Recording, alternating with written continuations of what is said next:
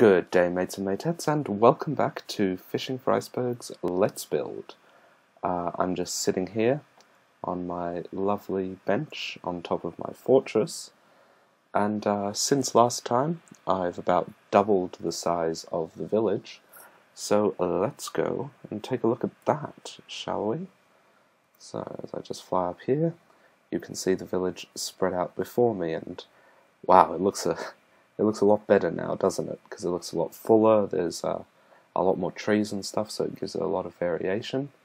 And for those of you who have keen eyes, you can see that now the elevation of the village varies. So if we just come down here, at this point you can see that it just goes up one block for this little area, and up here it goes up a further 2 blocks. Leaving an entire 3-block raised section all along here. Now if we just start with the new buildings, the first one is right over here and is just an extra tower at the front of the building. It is just a very standard tower, like all of the ones that were built on the fortress, even containing the same barracks section. Another new building is this little house here, which if I look inside, it's just quite generic and very small.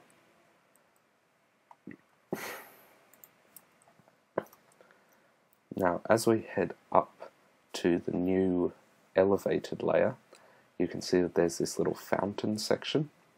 I've used coal blocks beneath the half sections of quartz stairs to give this white on black contrast, and if we look inside the actual fountain, there's an emerald block underneath which is a quartz pillar, which is all can be seen from outside, as well as a glowstone block which provides some lighting. Now moving along, we can also see that the houses in this section are a bit different. They have these upper levels which are made of white stained clay, which gives this sort of pinky wall, which is just a nice extra texture in the village. As well as this, there's also these false windows here, which give the illusion of more space, but in actual fact just have a solid packed ice block behind them to give a sort of frosted effect, but also make them are unable to be seen through. Now if we just go inside this first house here, you can see that this one has cyan windows, and it's fairly simple, but this has its own little bathroom section with a tap here. As you can see, it's made of a tripwire hook and an item frame with red carpet in it to give this sort of whole effect. And if we look upstairs, we can see just very standard bedroom.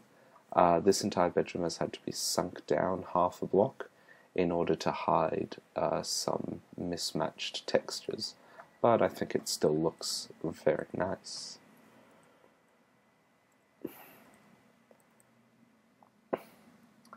If we now head into the neighbour's house, we can see that if we look at the block, we can see that both of the houses take up exactly the same amount of room, but have different layouts, which makes them look almost completely different.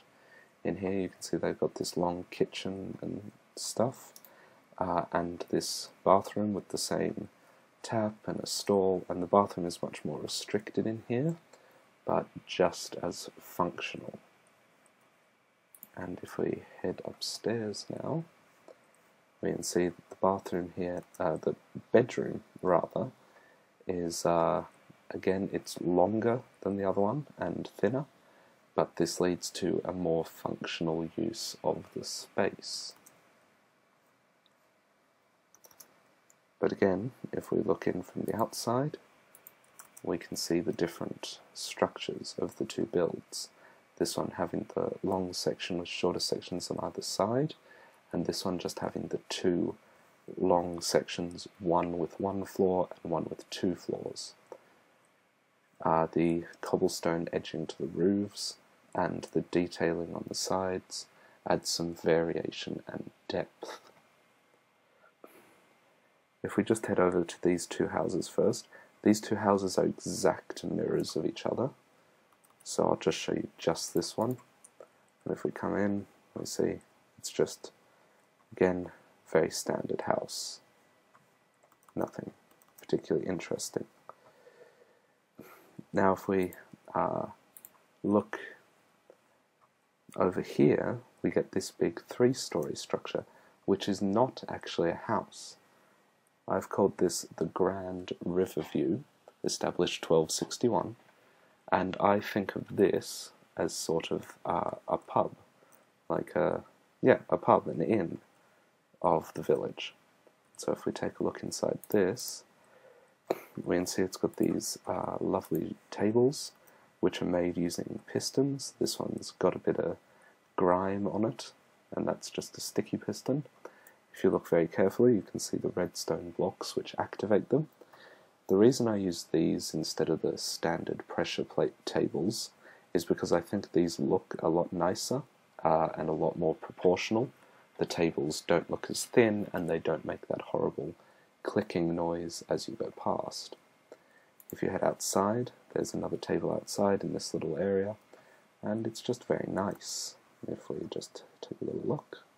Okay. Now if we keep going, we can see here's the bar, and this building has a basement. It's got a dark oak roofing, and along here is a bathroom section. Lots of little stalls and some wash basins. On top of this, very unsanitary, through here is the kitchens of the inn, but because of size restraints, even though this is very unsanitary, they've put the bathrooms and the kitchens very close together. If we head upstairs into the pink-walled section, we find these three rooms, which are, say, guest quarters that you can rent at the inn. All of them are the same. And if we head upstairs again, I imagine this to be the owner's quarters, and yeah, this would be where he or she lives, and they have a door out onto the roof, because isn't this just a lovely view? Look at that. That's pretty beautiful.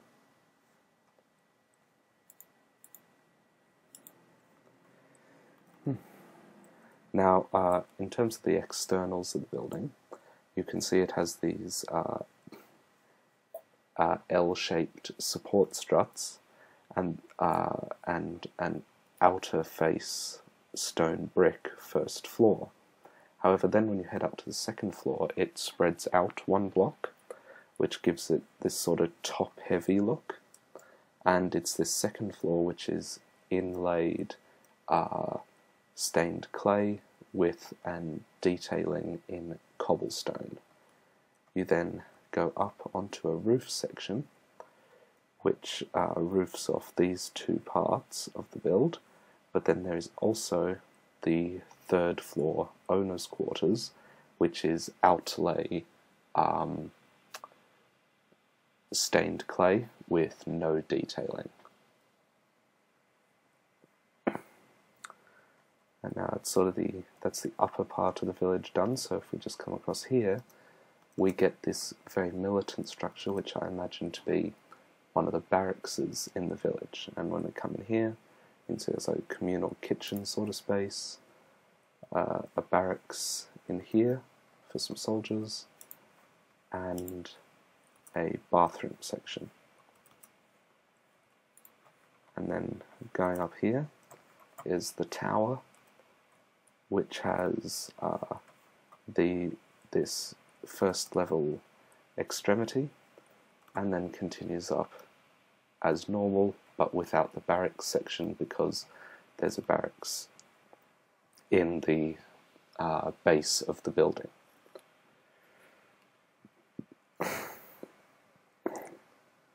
Looking along now, All the extra parts of the build that I've added in are mostly just more houses, which all have sort of similar interiors.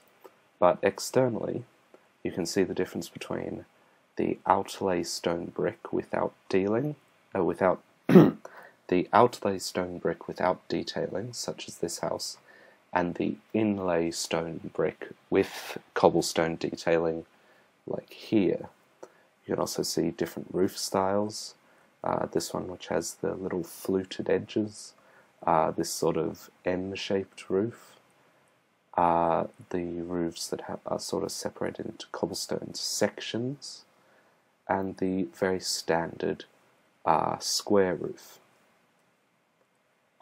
You also have this building here, which is very similar to one of the ones from last episode, where it is an L-shaped building where one part has a second floor and the rest of it is only one floor.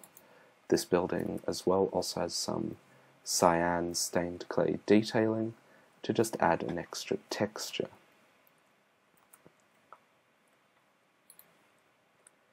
Now there is one building of interest that I can show you. If we come around here, we come to this different looking building as well.